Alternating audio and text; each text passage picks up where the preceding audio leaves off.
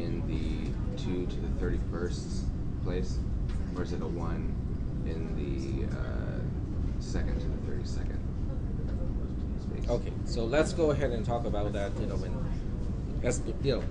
we get into the lecture. But it's so easy. It's just yes or no. Which one is it? Well, but since this is a class for the entire class, True. We'll go ahead and address that to the whole class. Okay, so let's go ahead and get started, and I'll let you ask that question again, so the rest of the class can hear that. On a 32-bit number, you said that the highest number it can be is 2,400,000,000 something. Does that mean that a 1 is in the 2 to the 31st place, or a 1 is in the 2 to the 32nd place? And does that 1 equal 2,400,000,000,000? Okay, so or do you have to have ones all the way down? Okay, so we'll go ahead and attempt to answer that question. Okay, first of all, what is a 32-bit number? A 32-bit number, let's go all the way back. What is a bit? B-I-T, what is a bit? A bit is binary digit.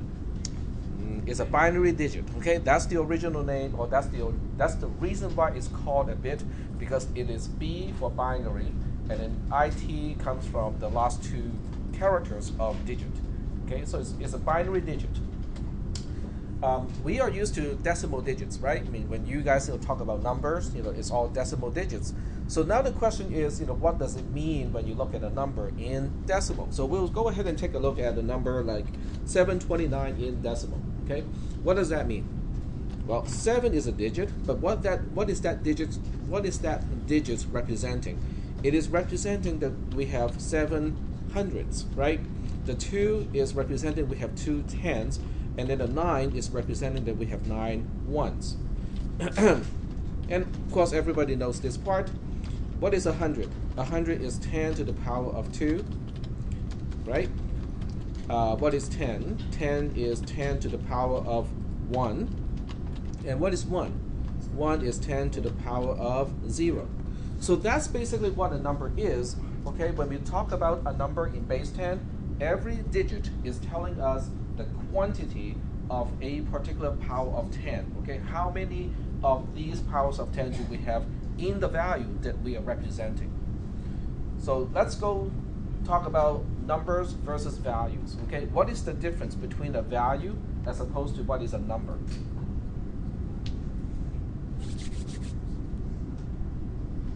A value is just something, okay?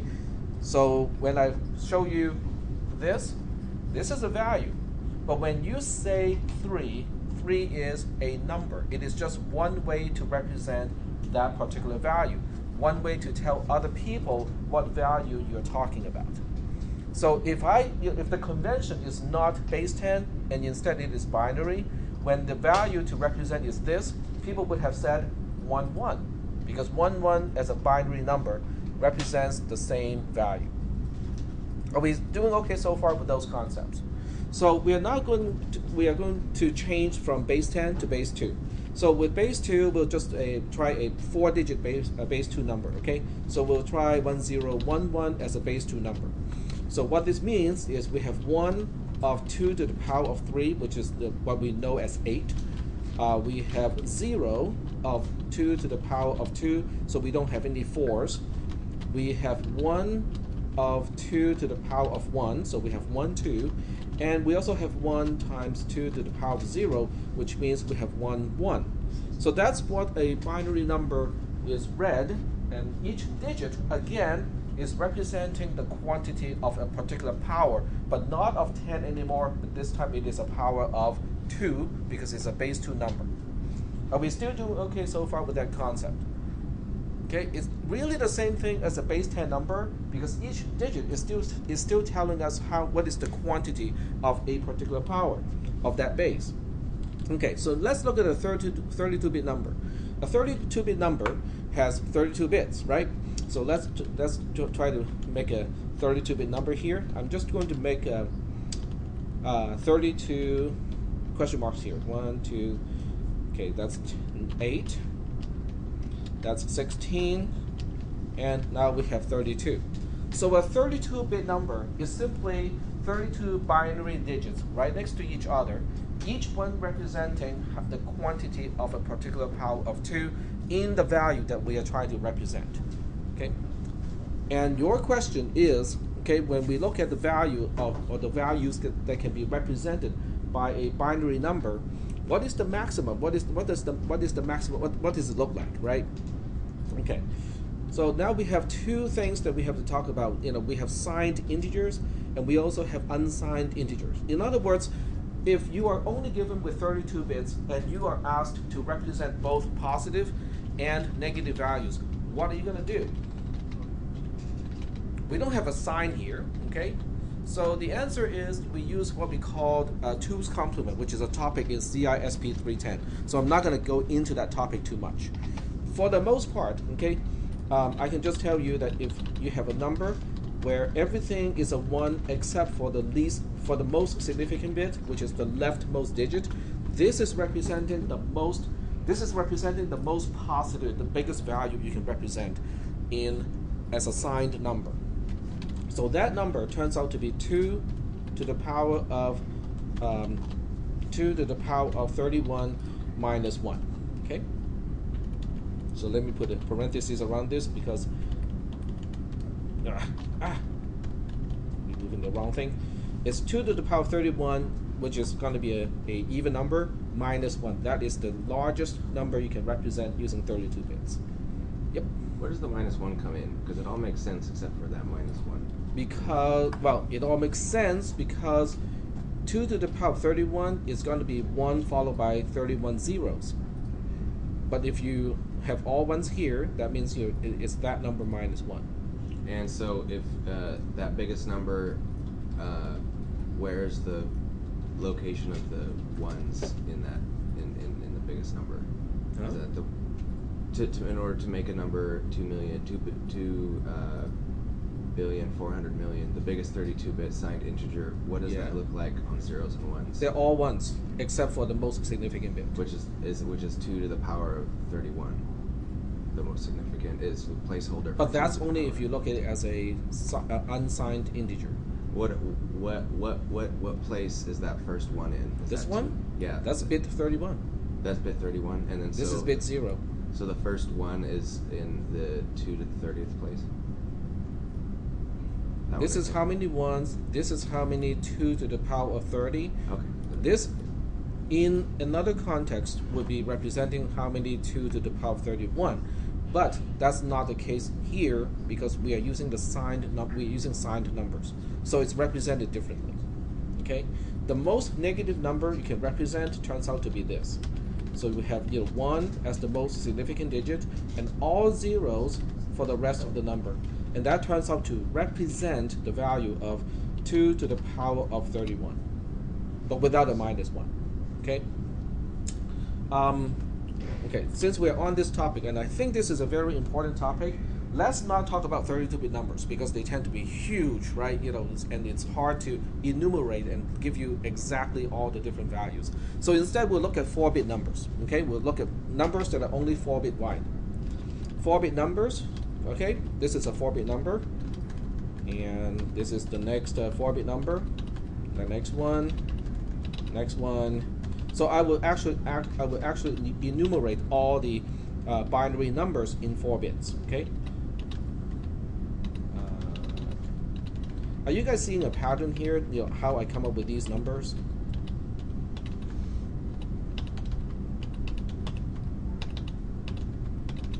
Okay, there should be 16 of these. Okay. Given 4 binary digits, 4 bits, these are all the combinations of zeros and ones that I can come up with. Is that part making any sense?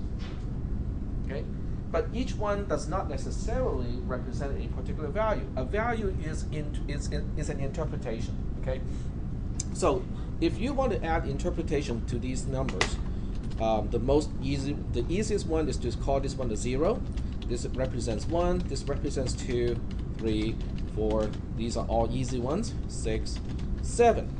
Now the big question is, what is this one going to represent? If I choose 8, 9, and so on, then we have no ability to represent negative numbers.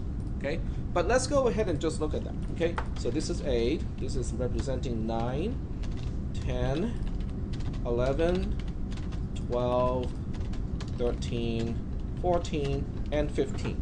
Okay, so if we choose to look at a 4-bit number, but only using the non-negative values, this is the range of numbers that we can actually represent, from 0 to 15. There's a total of 16 values that we can represent, but in terms of the values, they go from 0 to 15. Are we doing okay so far with this? Okay, but how many times, in a computer program are we going to have a need to represent negative values? Well, quite a lot. Okay, a lot of calculations, a lot of data that we have to store involves both positive and negative numbers. So now the question is, how do we represent a negative number?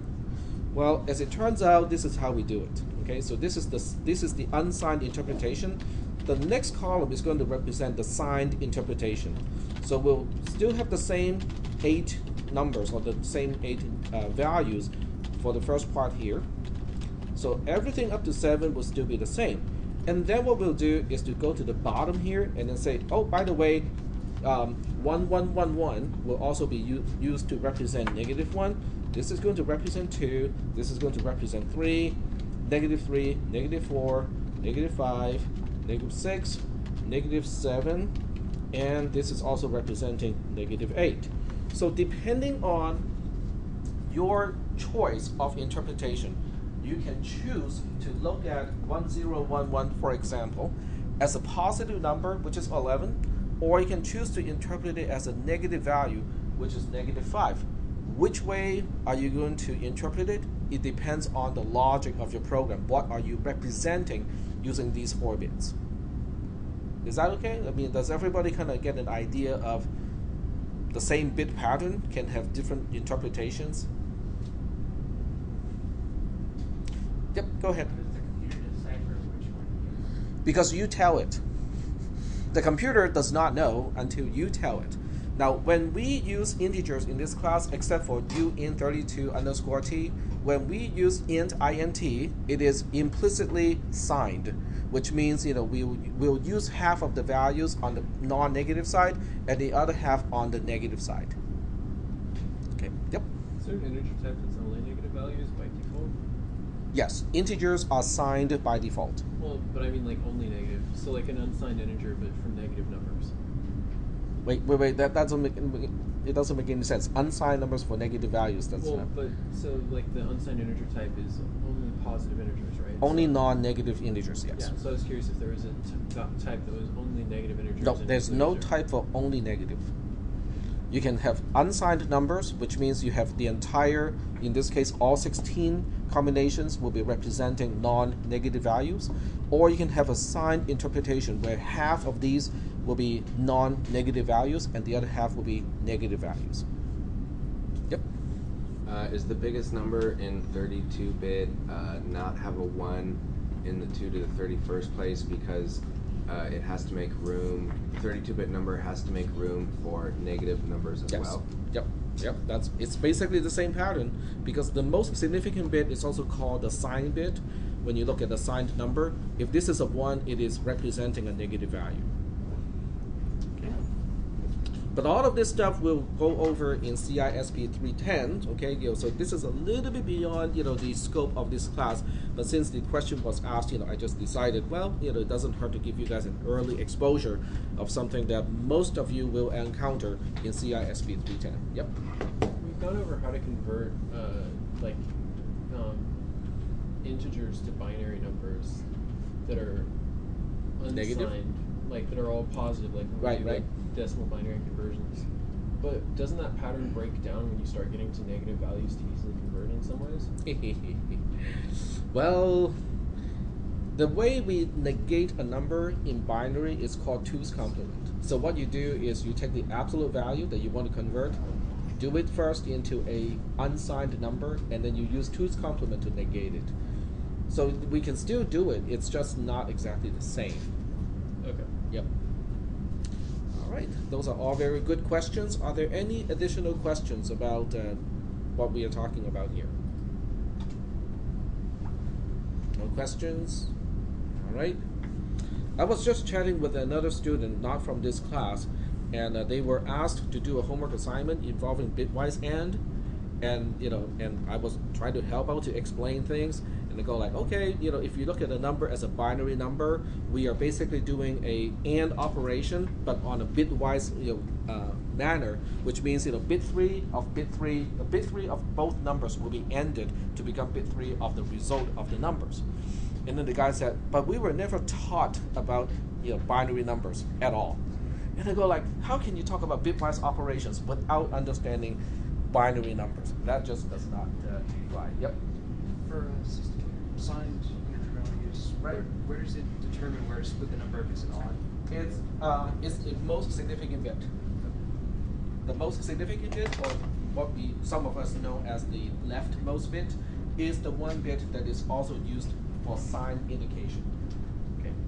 Now there's another way to look at this. Okay, when you look at this linearly, it doesn't seem to make sense. Why would negative 8 be right next to 7? It does not seem to make any sense, right? But when you look at this as a number wheel, I'm pretty sure we talked about this already. Okay, but we'll go ahead and talk about it again because this is actually a very important concept. If you look at the number wheel, okay, then let's say this is 0, okay, and this is going to be 4, this is going to be 8, this is going to be 12, using the unsigned interpretation, okay? So we have 1 here, this is 0, 0, 0, 0, this is 0, 0, 0, 1, and what do you think is on this side? 1, 0, 0, 0, or 1, 1, 1, 1, 1. It's 1, 1, 1, 1, okay? Now, why is it 1, 1, 1, 1? Well, because if you keep going like this, 8 is also known as 1, 0, 0, 0 in binary. Okay, if you just follow the table, you can see 8 is 1, 0, 0, 0, right? What is 9? 1, 0, 0, 1. What is 10? 1, 0, 1, 0. What is 11? 1, 0, 1, 1. 12 is 1, 1, 0, 0. 13 is 1, 1, 0, 1. 14 is 1, 1, 1, 0. 15, which is what we see here, now is 1, 1, 1, 1. Is that making any sense? Because we're counting clockwise, okay? 0, 1, 2, 3, 4, all the way, and then this is 15 using the unsigned interpretation. Is that okay? What happens when we try to walk backwards or decrement numbers? We are looking at numbers counterclockwise. So if you subtract 1 from 2, which is 0, 0, 1, 0, you get 0, 0, 0, 1. What happens when you subtract 1 from 0, 0, 0, 1? You get 0. That makes sense so far, right? What happens when you subtract 1 from 0, which is 0, 0, 0, 0? You're going to go onto the other side, it becomes 1, 1, 1, 1. So that's why 1, 1, 1, 1 in a sign interpretation is representing -1. Because when you go counterclockwise one step from 0, 0, 0, 0, you get 1, 1, 1, 1. Is that okay? Kind of, okay? All right. So you will definitely see this again in cisp310 because cisp310 is a low-level class. We talk about gates, transistors, how a processor is actually designed and the components inside the processor. So these are all really important topics in cisp310, but an early exposure is never going to hurt. This is your new homework assignment, okay? Because some people have been asking me, what is the next homework assignment? I wanted to have more. So this is your next homework assignment, and you might recall the format, in some of the other homework assignments because I just copied and pasted from one of the other homework assignments. This is more division, okay? It is doing division without using division, okay? Remember the last one, you have to do it iteratively using a loop. This one is going to do it recursively, okay? So once again, we have to deal with recursion because I really want you guys to understand, what is recursion. Yep, go ahead. You already have your test cases up here. I have some of the test cases, most of the important ones, yes. Okay, so we can, if it's intentional, we go in knowing what the test cases will be? I would say if your code works for all of these 4 test cases, there's a good chance that it's going to work for all test cases. unless your code specifically only works for these 4 test cases, which I can see some people doing. Just to say, but my program works for these 4 cases. How come you gave me like 0 points? Yep. Did you pick a recursion question based off of how the class did on the tests on the question, the questions on the test? Did I grade it based on the? No, did you give us homework based on maybe the lack of knowledge yeah. that people had from the But test? this one also has a twist because okay, let's take a look. I don't really have a whole set preset homework in this class. I usually don't do that. Instead, I just look at what seems to be necessary, what kind of topic you guys need more practice on, and then we'll do that. Okay, so more division is here, and we have the main.cpp file. All right, so this is the program that you're supposed to work with, and your code has to go into the subroutine called divide.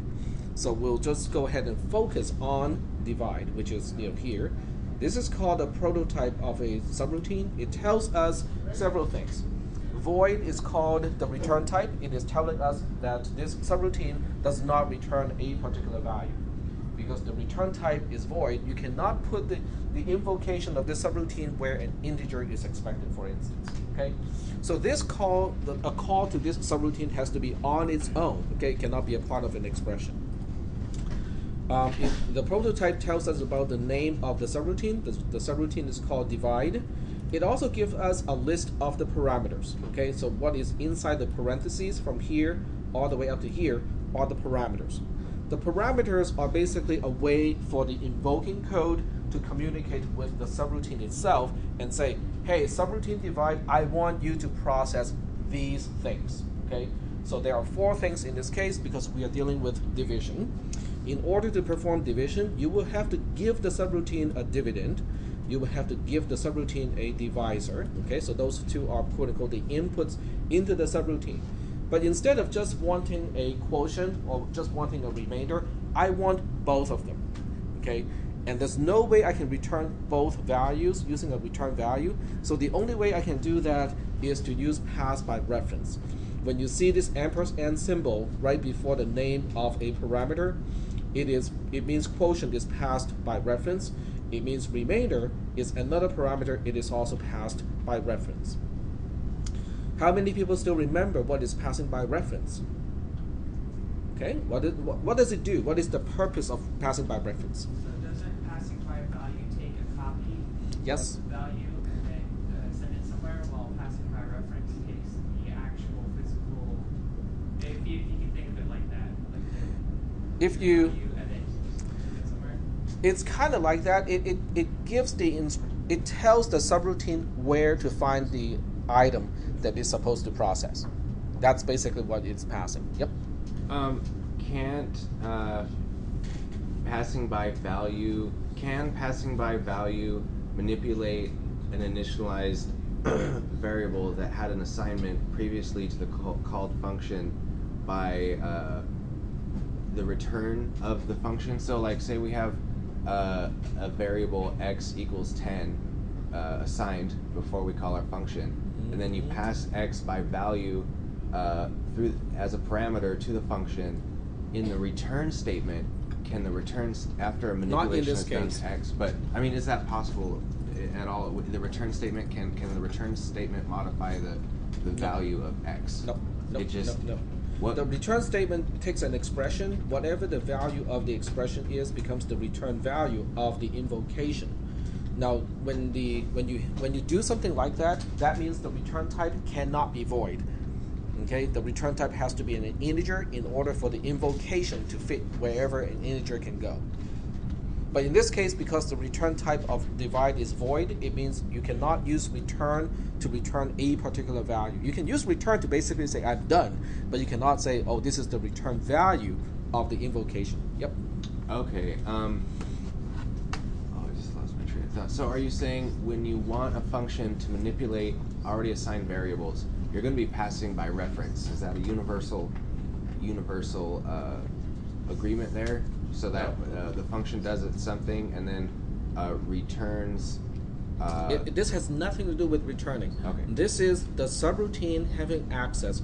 It knows how to access the thing that were used to pass to that parameter. Okay, since you asked that question, let's look at line 17. Okay, line 17 is the only line that is calling the subroutine. So let's try to link line 17 or relate line 17 to the prototype of line 1. Okay, how do those two match up?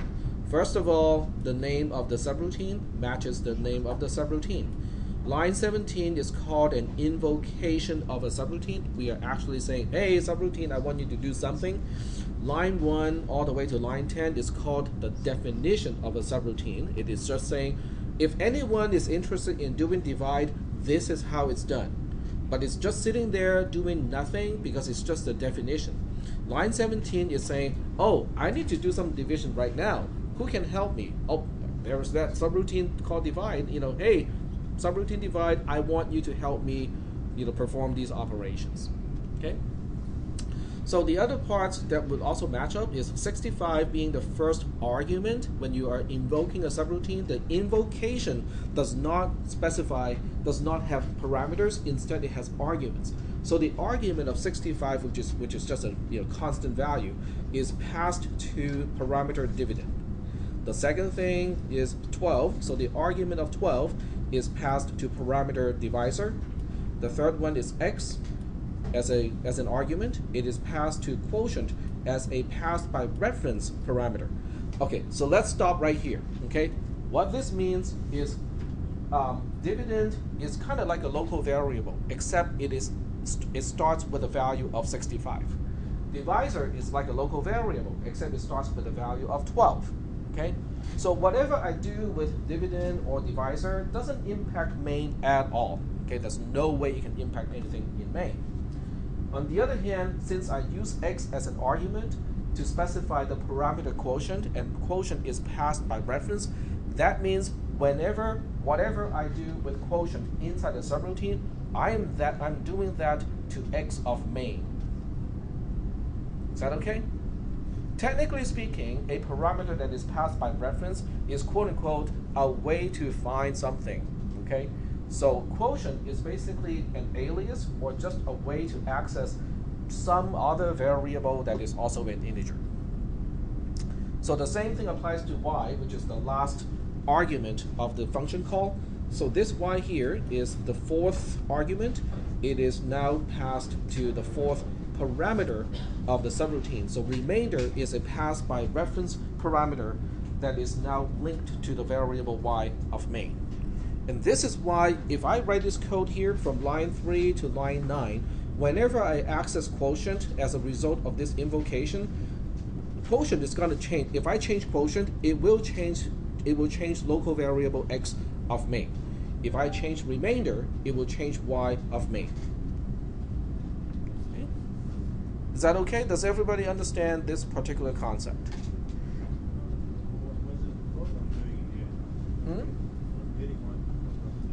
Well, the program doesn't do a single thing. It doesn't do jack right now. Because you're going to tell it what to do. So ultimately, this is what I want the program to do. I want you to write your code. This is your homework assignment. So that's what you're going to do. Yep. If you have a void function like that that has absolutely no code in it, it wouldn't actually be a compiling error, though, would it? It would not be a compile error. The compiler would gladly take a subroutine that has nothing in it and say, sure, fine. If this is what you want to do, which is nothing, it's not illegal to do nothing. Okay. Yep.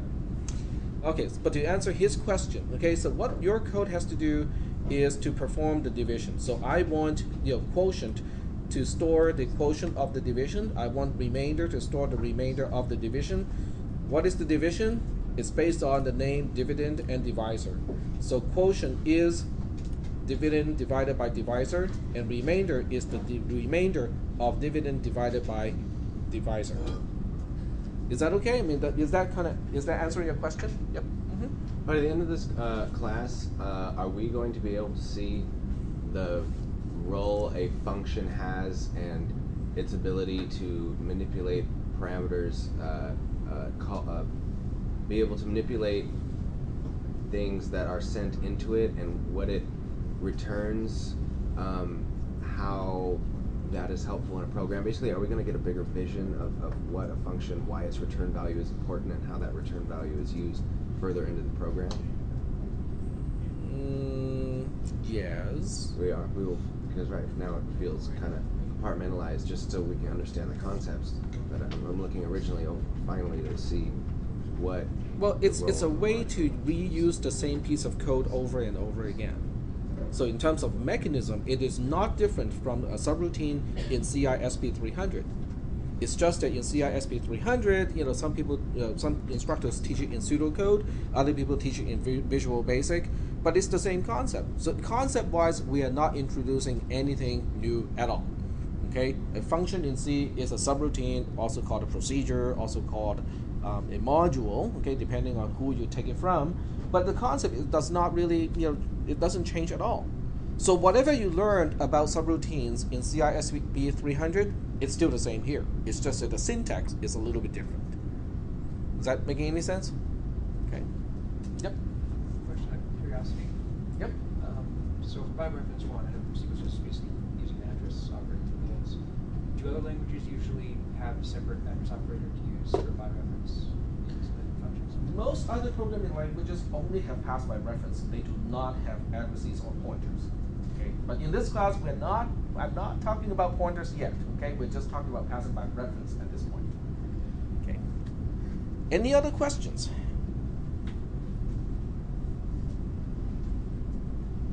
No other questions? Okay, let me just give you a quick question then. Okay, because all of you should have taken CISP 300 already. So instead of having him ask me, I'm going to ask you guys. Okay. What is the purpose of a subroutine? Why do we have subroutines in programming?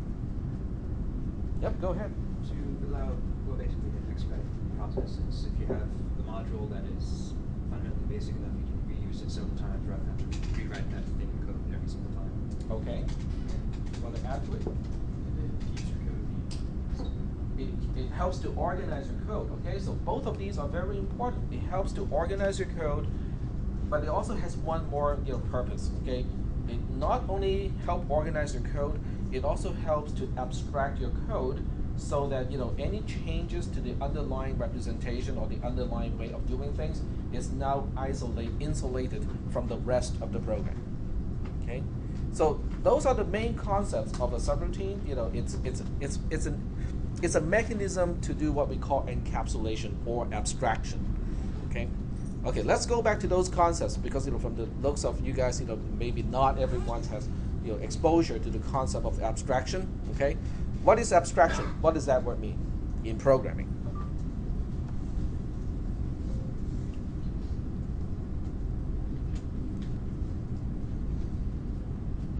Okay, you guys can guess. Since your grade does not depend on your answer to this question, go ahead, give me your best shot. Okay, go ahead and Google. And I will do the same. Yep, go ahead. When you look at kind of the structure, when you take, so if you abstract something else, you're looking at the structure of the code, and you're taking elements out of it, and looking at how they interact with each other. You're taking some low-level details out. Okay, so you're retaining only something that makes sense, but only at a higher level. Okay, so when you look up Google, this is what it describes in abstraction: the quality of dealing with ideas rather than events, which doesn't seem to relate to programming. Freedom from representational qualities in art, that has nothing to do with programming. So, yeah, sorry. There are more definitions. There are more definitions, and let's see: a state of preoccupation, no. A process of considering. Sorry. I think it's number 4, the process of considering something independently of its associations, attributes, or concrete. Yes. concrete events. It's getting rid of concrete elements of something. Okay. So number 5 is more. Number 5, the process of removing something, especially water from a river or other source. Yeah, but this source it's not source code, so okay, so we can look up even more abstraction in programming, right? It popped up right. So abstraction in programming, in computer science, gives you a long wiki page. Just look at this thumbnail. So, just look at this scroll bar here, This is really, really long. So instead of reading this, which is going to bore me to death, that's why I'm not doing it, I'll give you an example, okay? How many people, were old enough to remember CRT televisions? Okay, because some of you may have been asked to help your dad or mom or somebody else to move a 40-inch, CRT TV from one side of the room to the other side, right? How heavy are those things? More heavy than they say. Okay, let me ask you another question. Let's say you just bought one back in those days, okay? You just bought a 42-inch CRT TV, okay? You got it in your house. Are you worried at all that somebody's going to steal it? No. Yes, the answer is correct, okay? You're absolutely right. Nobody's going to steal that because it's too heavy, okay? And then it came along would be plasma TV. We still remember those plasma TV, which has completely faded away by today, is standard. And then we have LCD TV. We have OLED, or organic LED TV. And then we have projectors and stuff like that, okay? So do you think the mechanism, the physics behind how an image is projected is the same across all of these devices? No. No. Okay, so I'll just give you a brief explanation of how it works, okay? A CRT is called, why is it called a CRT? Cathode ray tube, okay? So what does that mean? I like that, okay? So somebody knows, a cathode ray means it is shooting electrons at high speed, okay? They use a magnetic coil to deflect the electron, okay? So it can go, sweep across the screen. And the so-called screen has phosphors, okay, which is, how do you call those things? Not luminescence, it's called... when it's excited by a fast electron, it would actually emit light. Okay, that's the property of the screen of a TV. Okay, of the CRT TV. So what do you do when you want to increase the brightness of your picture? More electrons at it. You can shoot more electrons, or you can also increase the velocity of the electron, because the faster the electron, the brighter light is going to be. Okay. Okay. So that's one. What about plasma TV? How does that work? Why is it called plasma? Well, it's actually plasma. It's basically a little tube of plasma, which is kind of like a gas, but it's not a gas where the electron and the nucleus have separated. So plasma actually is conductive. Okay, so when you pass electricity through plasma, it emits light. Depending on the material, it will emit different light. This is why we have neon lights. Okay, neon light is a prime example of what called a plasma element, because we are basically shooting electrons through plasma neon, not neon. Is it neon? What kind of gas is in a neon light? Depends on the color. Depends on the color, but red is the most common. Red is neon. It's neon. Okay, so we are shooting through neon plasma, and in the process, it will excite the neon, the orbits, the electrons in the orbit of a neon nucleus to go from one orbital to another orbital, and therefore emit light. Okay, but to increase the intensity, how do you increase the intensity of a plasma light, a plasma TV? Please increase the flow of electrons. Exactly, increase the flow of electrons, and just by increasing the current or the voltage across the plasma material, you will increase the intensity of the light. Very good. What about LCD TV, liquid crystal display, LCD? How does it display images? It's got a filament in there that, when charged, emits a certain color. Well, actually, LCD is quite opposite to the other two mechanisms. The other two mechanisms are not deletive, they are additive. In other words, you are actively trying to make light that is a part of the image. LCD is exactly the opposite, okay? If you look at the backlight of all the monitors right in front of you or on your cell phone, if you look at just the backlight itself, it is easily 4 times the white color that you're seeing on the screen itself. So what happened to the other 75% of the light? When you turn on your screen and you say, I want to display the color white, you're actually only looking at the most 25% of the intensity of the backlight. Well, it has got polarization. Okay, so everything is polarized in one way already, and then the liquid crystal element can polarize the other way. So when you have something polarized, horizontally, and then you add on top of that something that's polarized vertically, then you have blocked just about 99% of the light, and it becomes a dark pixel.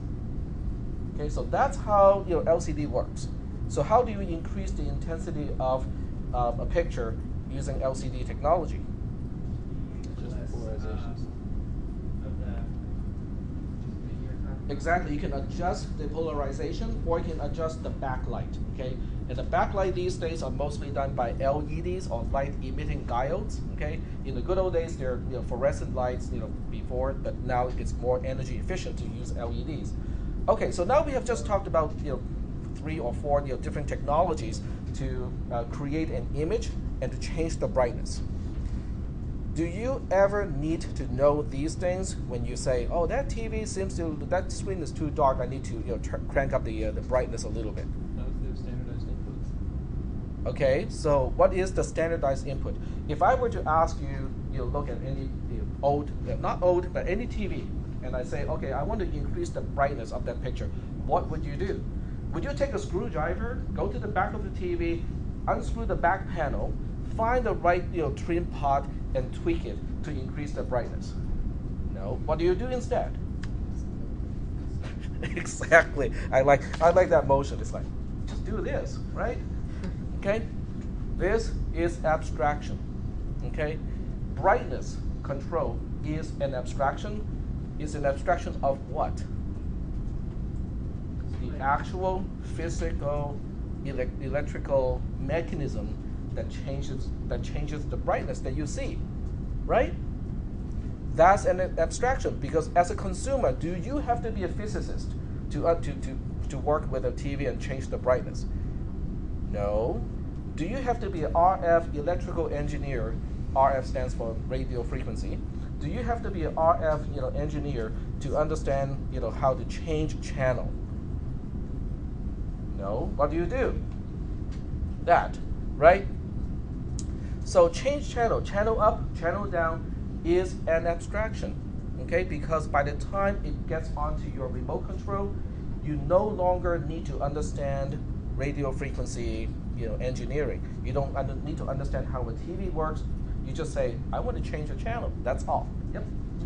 Is the distinction either mapping of inputs to outputs or just the compartmentalization of Is you're basically abstracting what needs to be done, but from how it is done. Okay, so what you need to do, in any classes, not just this one, what you need to do is to think about the 3 type of questions that you need to ask. The first one that most people ask, or what they learn in class, okay, by taking notes and mechanically, following the teacher, that only takes care of the how. Okay, how something is done. The next question is, what are we doing? Okay, well, usually there are many ways to do the same thing. Okay, and then the third question is, why are we doing it? Okay, what is the value of doing it? Why is this even important? Okay, so those are the 3 questions that you have to ask. So I will give you an example to tell you exactly what abstraction is, using the homework assignment as an example. Okay, all right. So when someone looks at the description of this subroutine, okay, it doesn't take long for someone to realize, oh, okay, I guess when we call this subroutine, we have to give it the dividend and the divisor. The subroutine will automatically do the calculation and come up with the quotient and the remainder. And those will be stored as the 3rd and the 4th parameter of the function. Is that making any sense? Or not? Without reading the code of the actual function itself, just by looking at the name of the function and also the name of the parameters, don't you think most people know what the subroutine is going to do? You guess so. Okay, that's good enough for me. Okay, but how is it going to do it? Well, do you care? If you are calling this subroutine to find out what is the quotient and the remainder of a division, do you really care how it's done? It may be implemented as a part of a processor. It may be done in a very slow way, like our previous homework assignment, or it may be done in a really fast way. But to you, it doesn't matter because all you really want is just the quotient and the remainder. Okay? So what I'll do is I'll give you an example of what kind of details are we hiding from the person who's calling the subroutine. Okay? All right. So the first way to do this, and by the way, this is definitely not the answer to the to your homework assignment.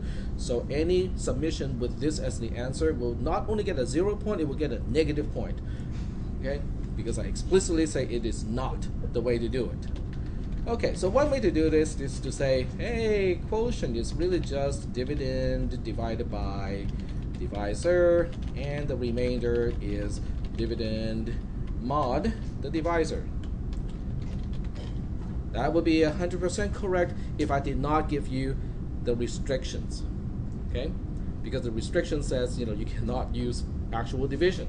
It's not here, but it is in the homework assignment itself. In the on the website, there are restrictions already. Okay, I'll just go ahead and show you. Come on, there we go.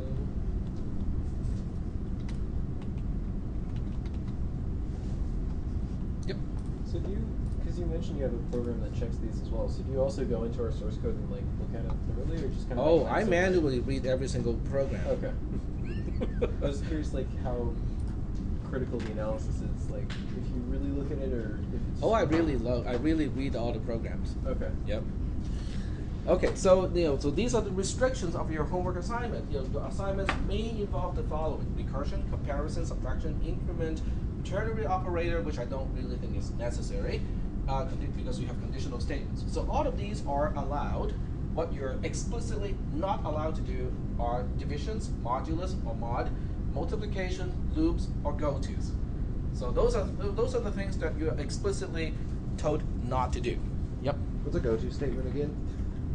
Something that you're not supposed to use anyway, so don't ask. It's a very explicit way for you to tell your program where to continue execution. So you can define a label, okay, which is kind of like a marker, okay, a tag, and then the go-to statement can refer to the name of the label and say, so once you get to a go-to statement, it will always continue execution at the label that it's going to. Did we already covered that stuff? No. Okay. No. I don't want to talk about go-to No, because it that's okay. really is something that you're not I just wanted supposed to make sure use. you hadn't already gone over it. I didn't pay attention or something. No, but some people may know the go-to statement from other classes, and they may say, oh, if I cannot use a loop, that's okay. I can just use a go-to. No, you cannot use a go-to either. Yep, that person would be you. Yes. Just to clarify, when you say loops of any kind, that doesn't include if statements as the other like control structures, right? Loops of any kind will only include while, do, for. So Yeah, those are the okay. 3 loops that we cannot Yeah, I use. just wanted to make sure you weren't meaning. And you cannot just use a macro to shield the name loop or do or while. I know how some people think. Okay, so you're explicitly not allowed to do these things. Okay, so that's why this is not going to be a very good submission, because it does use division and modulus.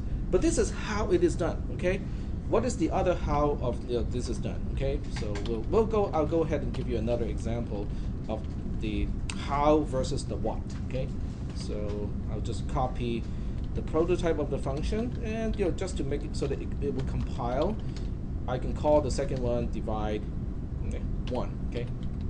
Okay, so the other way to do this is to copy the solution from your other homework assignment. Okay, because most of you have done the homework assignment to do division using a loop, so we can just do that. Okay, that's something you can do here. So you can say quotient is initialized to 0, and then you can basically say, while dividend is greater than or equal to divisor. I mean, I'm pretty sure you guys still remember this, right? Plus quotient, and then you want to say dividend minus equal to divisor, or subtract divisor from dividend, and then store the result back into dividend. When this exits, when the loop exits, then whatever is left in dividend is your remainder. So you can just say remainder equals to dividend. Okay, all right. So I think half the class still remember this being the solution of the divide homework assignment, but this is not going to be okay for this homework assignment because it involves loops. Okay, but what I want to illustrate here is not just what you cannot do, but also the concept of the how versus the what. Okay. All right. Let's go back to the concept of how versus what. This is the how. Okay. We are using the divide operator. We are using the mod operator. This is the how. We are using a loop.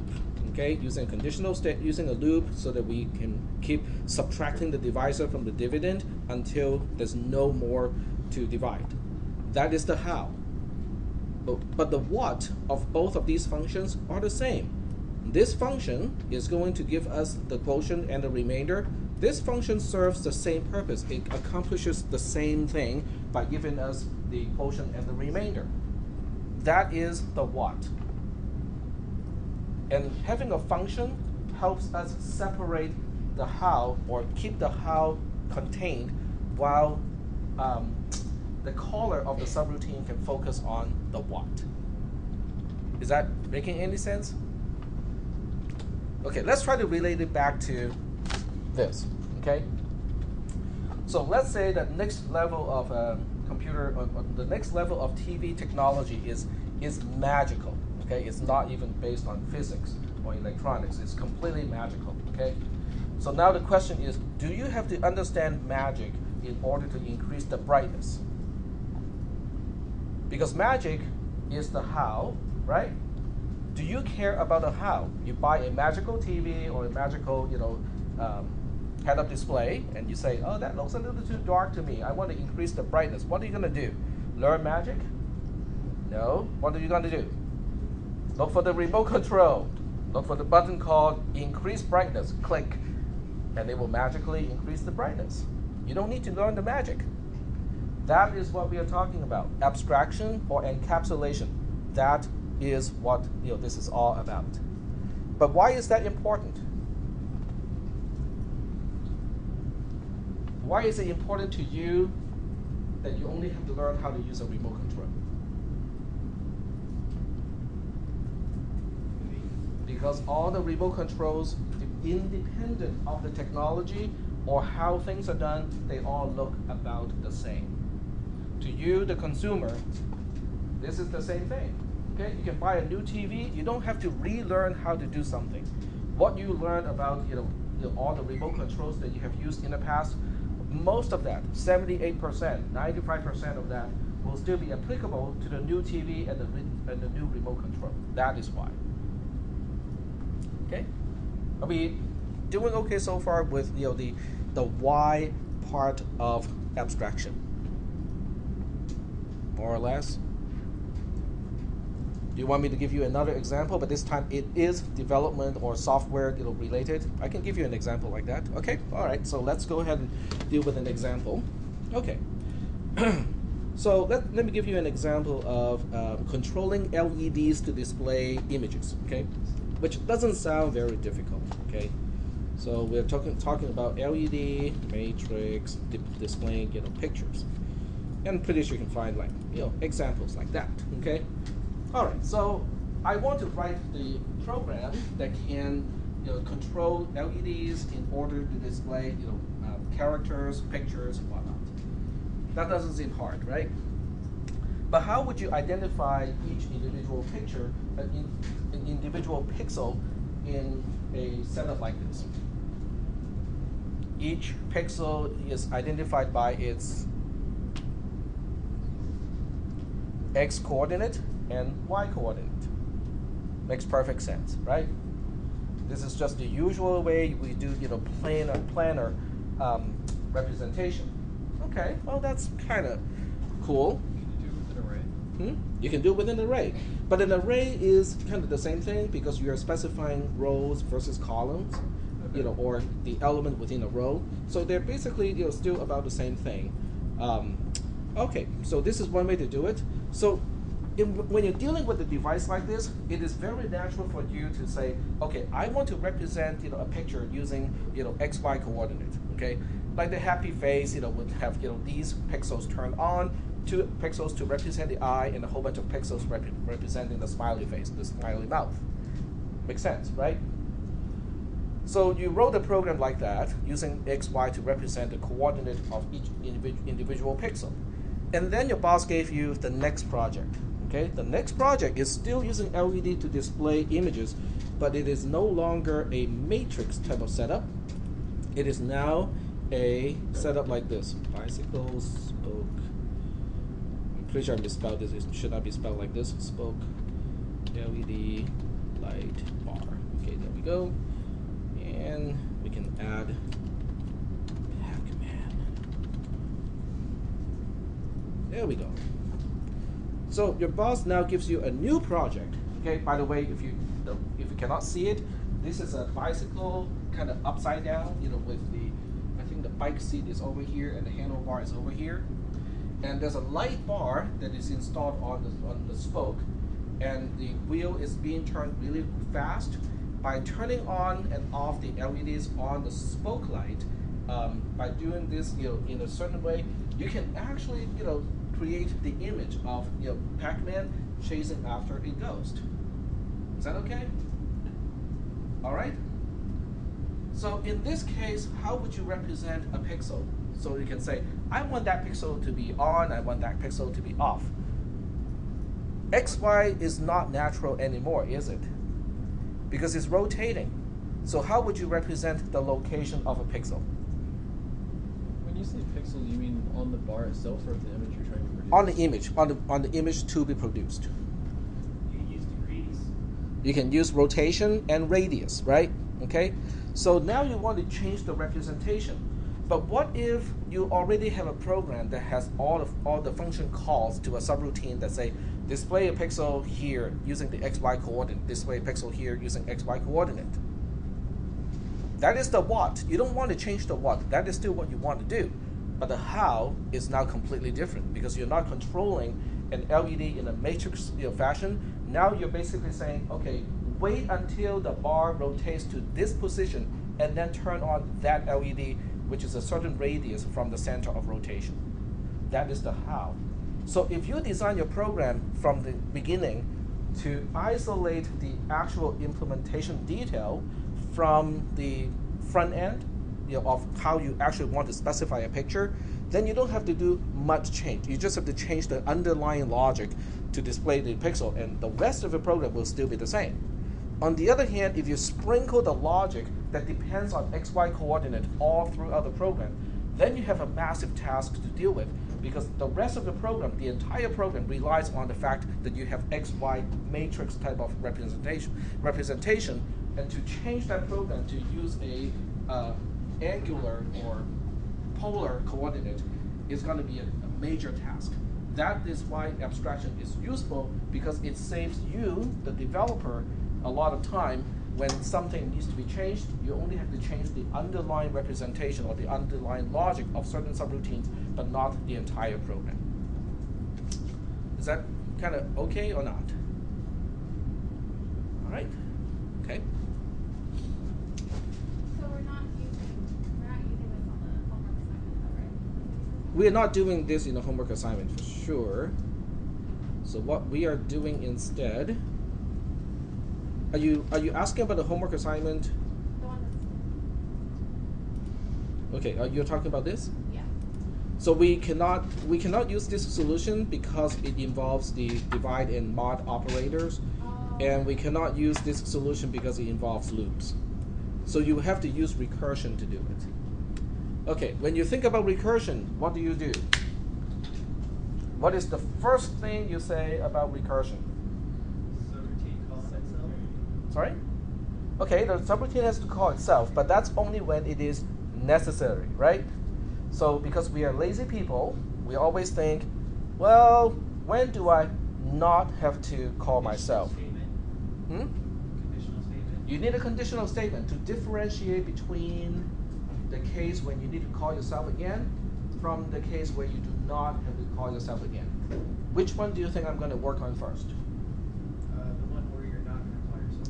Exactly. Okay, so that's the first thing you have to do, is to think, when do I not have to call myself again because I have the answer right away?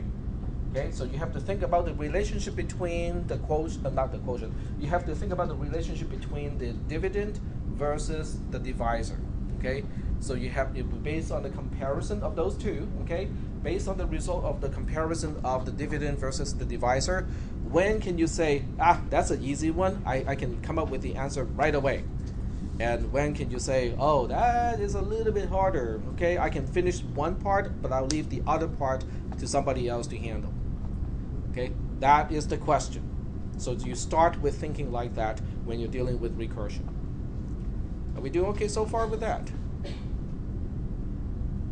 Sort of? Maybe?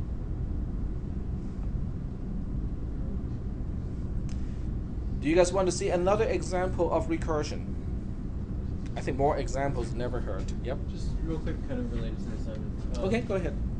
What would be the best way in VIN to move code from one main.cpp to it, like or any C++ file to another C++ file within the Linux environment? Okay, so let me just record this part here because some other people may be interested. Okay, so the question is, how do we copy or move some code from one source file to another source file in using VI, right? Yeah. That's the question. So let's say we have another main here. I'll just call it main B, okay? So main B is partially written, so we'll just say void divide, and that's it, okay? So now I have main and main B, and I want to copy some code from main to main B, just the main function. Yep. Just add to it two different directories. Two different directories? Yeah, they're in two different directories. That's okay. I mean, okay. If they're in different directories, you can still use this approach. You can use vim-o, okay? Uppercase or lowercase o, they do slightly different things, but they are similar, okay? And then you provide a path to the two files that you want to access. So if they're in different folders, you just have to supply the actual path to the files that you're dealing with, okay? But what the -o does is it opens it up in two panes, upper and lower. So now they're both inside the same editor session. It's just that now we're splitting the screen between those two. So to copy the code, let's say I want to copy the entire main function here. The easier way is to turn on the line numbers. So to copy into the buffer is to say line 12 to line 20, copy. Yank, sorry. Y for yank. Yank is copy. Okay, so you say 12, 20 Y, and that will yank those 20 lines, which is the same thing as Control-C with a regular editor. And then you move on to the second window. Control-W first, and then a J to move down to the second window. Okay, and now let's say we want to paste it right after this. P is paste, and now we have the stuff copied from one file to the other. What does both the Control-W and the J do when you do this? Control-W says the following operation applies to Windows, not applying to the cursor. Okay. And then J is what we usually do to move down the cursor one line. Okay. So that's why those two combine together to say move down by one window. Is that okay? Yeah. Okay. All right. QA all. Okay, there we go. Any other questions about the homework assignment? Oh, that's right. Another example. Do you guys want me to present another example where I can show you how to solve the problem? Not just the solution. If I just show you the solution, it's not going to be helpful. Yes? No? Yes. Yeah. Yes? Okay, good. So what I'll do is I'm going to write a program. I'll just put it somewhere else, okay? I'll call this find factor, okay? And what we'll do is to resemble your homework assignment, I'm going to do this using a void as a return type. Find factor, and to find the factor, that means I have to be given a number in which I want to find a factor. So the factor, since I'm not using return, is going to be passed by reference. There we go. And I want to do this recursively. Okay. All right. To do this recursively means I cannot use a loop. I have to use recursion. I can use conditional statements just like what you can do in your homework assignment. So what I need to do is to think of, what is the easiest solution? Okay. All right. So I'll give you the structure of the code. Okay. We have an if, turn on auto indent. There we go. All right, so we know, with any, most, not all, but with most recursive subroutines, there's a conditional statement to differentiate the case where you can say, I got the answer, I don't have to ask anybody else, as opposed to, well, I don't have the answer right away, but I can ask someone, which is a problem that is a little bit different from your problem to begin with, okay? So let's say, the condition is going to say, no need to call find factor again. Okay, so in which condition do we not have to call find factor again? Well, when f is already a factor of n, right? Because if f is a factor of n, I can just stop. So now the question is, how do I know f is a factor of n? How can I confirm that? If f is a factor of n, that means n mod f is what? 0. Is a 0, okay? There are two ways to express that. If you want to say, n mod f is 0, you can directly compare this to 0. That will do the trick, okay? But the other way to do this is to put a negation, to the expression itself. That will also confirm that n mod f is a 0. Okay, so you can choose one or the other way. This is definitely a less common way to do that, but it's it's used nonetheless. So in this case, there's really nothing to do because f is already a factor of n. I'm done. Okay, nothing to do. If n mod f is not 0, what are you going to do? You want to call again, but before you call again, what do you want to do? What do you tell the next person? Try the next factor, right? Try the next number as the potential factor. So what you need to do here is to say, let's go ahead and add 1 to f first, and then you say find factor and f. Okay? Because to you, the first thing, this condition failed. In other words, if n mod f gave you a non-zero result, that's how we can end up in the else case. So in the else case, you're basically saying, okay, well, since the f that I was working with is not a factor, maybe the next number is, but I'm not going to find it out. You're going to find it out, and call the subroutine again. Okay. So this is how we do, find factor. Is it helping? Is it helping you guys understand how to approach the homework assignment? Find out the case where you don't need to call again. That's the first thing you need to do. And then you have to think about, okay, if that is not a simple case, how do I present this as a simpler case to the next invocation of the same subroutine? That's what you need to think about. Is that okay? Yeah, sort of. Okay. Well, but before we move on, we have to make sure that this does work, right? So we'll go ahead and give it a try. So we'll say and factor. Okay, this is our actual variable. Now with this program, not yours, okay, but this program factor has to be initialized outside of the subroutine. So we have to say factor is starting with 2 first, because 1 is every number is divisible by 1. Then we can call find factor. In fact, we can say what is a factor of 91, okay, and we want to store that into factor. Return 0. So we'll try out this program to see whether it finds either 7 or 13.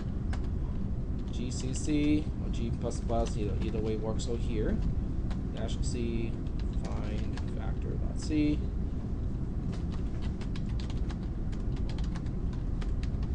Link the program, g2b find factor, and we'll put a breakpoint on line 20. Run the program. Now we're on line 20, and we'll say what is factor. Factor is 7. 7 is a factor of 91. The program does work. Okay. Are there any questions about this, your homework assignment?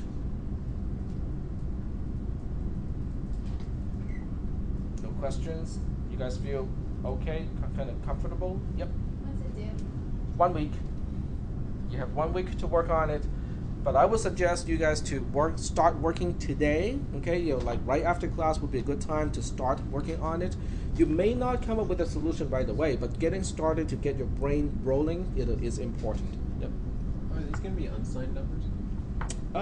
Right now we're just dealing with signed numbers. That's okay. I'll only give you non-negative values to test. Okay. And I won't give you division by zero, so don't worry about that either. Okay. Yep. Any other questions? We got 5 minutes left, or 4, which is perfect because I need to give you your reading assignment. Okay, what are we going to deal with next? So your reading assignment is going to be, okay, let me go back up first. Reading the rest of libraries and modular programming is important, but the next thing we'll deal with is scope and lifespan of variables, and also input and output using files. So those two, are the reading assignments for this particular weekend. On next Monday, we'll probably spend about, well, it shows here, which is an hour and a half to talk about scope and lifespan, but we have talked about that already to a certain degree. So it's not going to be as much time. The one thing that we will talk about in terms of scope and lifespan of variables is I'll tell you about global variables. Okay, but the only thing I will tell you about global variables, at least at this point, is don't use them. Okay, because the use of global variables is going to make programs very difficult to maintain down the line. Okay, it's hard to find out where problems are when you use a lot of global variables. So for the most part, this topic is just going to be quick. This is going to be a bigger topic. Okay, input and output using files. And since we do have 2 minutes left, let me ask you what you think is a file. What is a file in the sense, in the context of computer science? What is a file?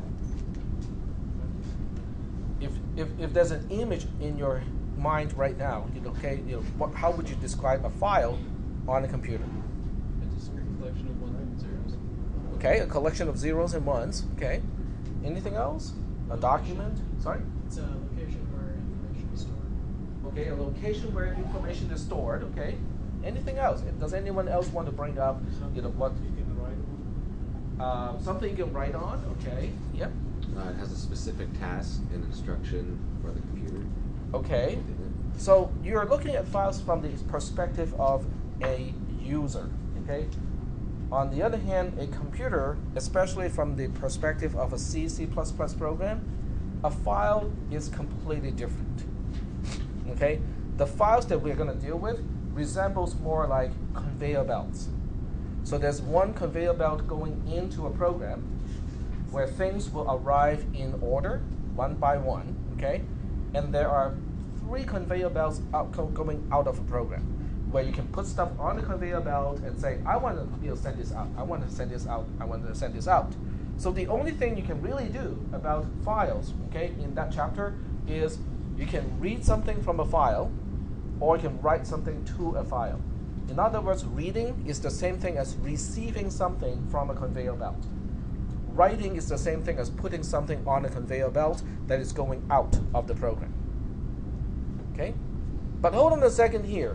Where is that stuff stored when I am putting something on a conveyor belt? I have no idea. Okay? That is not the question. In other words, these files, quote-unquote files, do not even have names. They don't have a place in a directory structure. They're simply a conveyor belt. For all we know, the conveyor belt can connect directly into the recycle bin. Yep. So for that description, files kind of acts like pass-by value parameters, like you pass the value in, and then if you do modify it or alter it or something, then you pass out a value again, right? Is what I'm getting? Like, Wait. How is that related to files? I'm missing that part. Well, I was just thinking, like, so in terms of, because main itself is like a function in a sense, right? So the files pass the No, file is completely different. Okay, a file is a construct where it's a window, it's an interface to a conveyor belt. That's the best way to describe a file from the perspective of a program. You're basically, you have a little window, and that's the interface that you have to a conveyor belt. What can you do with that window? You can grab something from the conveyor belt, for certain types of files, you can put something onto the conveyor belt with other types of files. Those are the only things you can do to files from the perspective of a C program. Well, at least at this point. Okay, so we'll go ahead and deal with that on next Monday. This is going to be a very important, lesson. So when you open this up, there are subtopics here. You can definitely see that there are lots of stuff already written. So you might want to read that and understand what that is. Okay, so I was wondering if you could take, like, if as a program is using values from a file, you could be modifying those values in the source file much in the way that pass by reference works. No, it's completely different. It can't work at all like that. Nope, not at all. Yep. All right. Any other questions? Yep. Are you getting Oh, I forgot about that. I can do that on Wednesday. I can do it today. They're not marked in any way, so if you are interested to get your exam back and do it here, it'll just take a little bit of time. Was there 5 or 6 questions? There are 6 questions, of which I have only graded 2. Okay. At this point. Yesterday I left early, but you were on question 5. I When did left, go. Go over all questions. You did? in that class. Okay. Yep. I'll have to go back through. Is it okay if I grab mine?